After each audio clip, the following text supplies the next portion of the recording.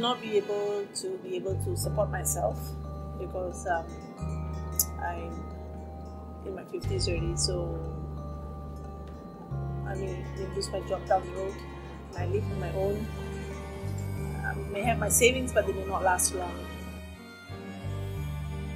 Well, as a young adult, I hope that I can save enough money so that maybe next time I'll be looking at starting my own family and building my own house in the future.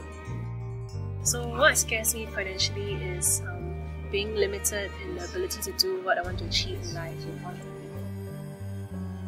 What scares me financially is that dirty money will be used for terrorist financing, and that therefore my kids cannot grow up in a safe world.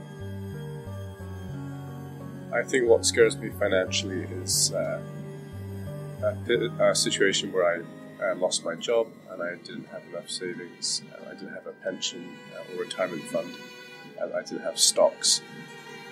So not having a good investment plan or a sort of fund for emergency situations is what would scare me the most right now in my late 20s.